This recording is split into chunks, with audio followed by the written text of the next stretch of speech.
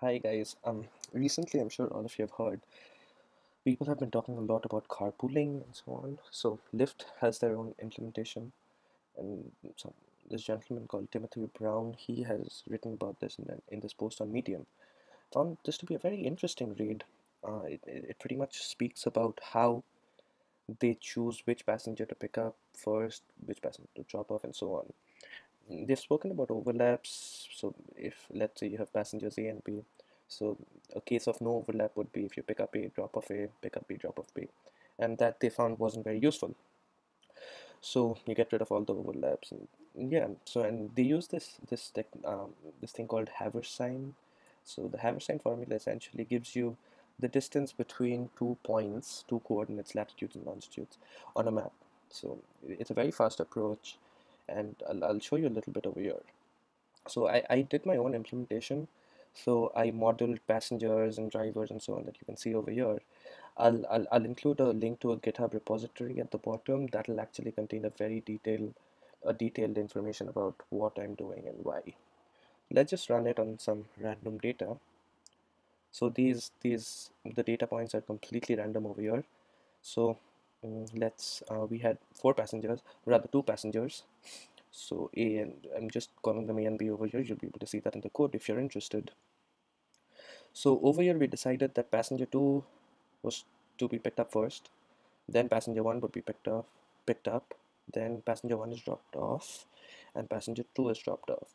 And one key thing I thought would be very important, because sure, I'm not entirely sure about this, but let's say now if a driver gets to accept a passenger in the future, when you probably will have driverless cars, you probably want the journey that starts from the transporter, the driver actually accepting a trip to the point where the last passenger is dropped off. You'd want this distance to be minimized, distance or time. So that's the implementation I followed. And if you take a look at the code, you'll also see, just go to this journey method that I have over here. So I have actually included the provision for drivers.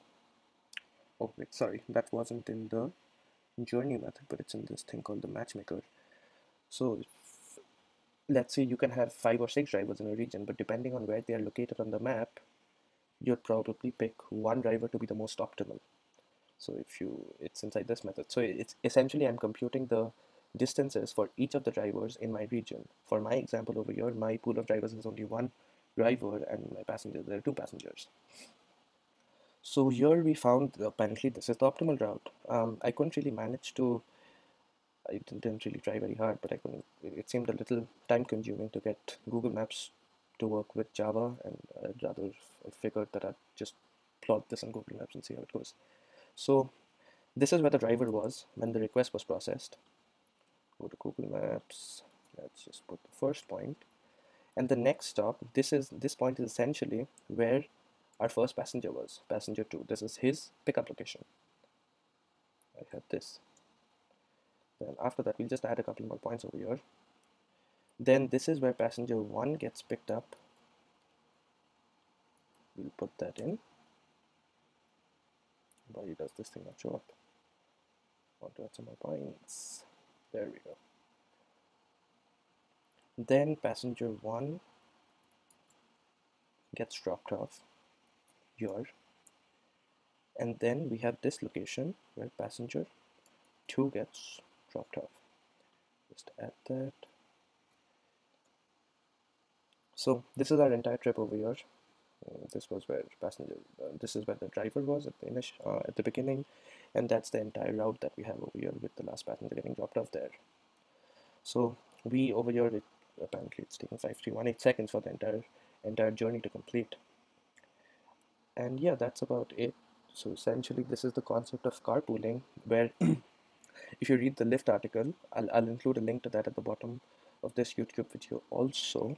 So over here, they speak about having a 1 minute pool. So essentially, if it's 8:01 p.m. right now, 8:01 p.m. in 50 seconds, let's say a passenger wants a ride right now, and there's another passenger that requests a ride at 8:01 and 59 seconds. So both of them are going to the same pool. And at the end of this pool, everyone just gets matched to the most optimal driver.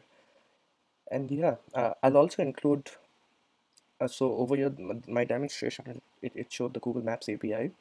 I'll also include the same data with the Haversine, using the Haversine formula. You'll find that it's not very different, just that the Google Maps, I've used the direction APIs over here. So the Haversine essentially gives you a straight line between 2 points, which is as the crow flies. Instead, the Google Maps API that I've used over here, you're actually taking the roads. So it's a more accurate representation, but it takes a little longer. So you'll have to weigh the pros and cons, and yeah, whichever's better, go for that. Yeah, that's about it. Please, if you have any questions, comments, please let me know. Thanks for watching.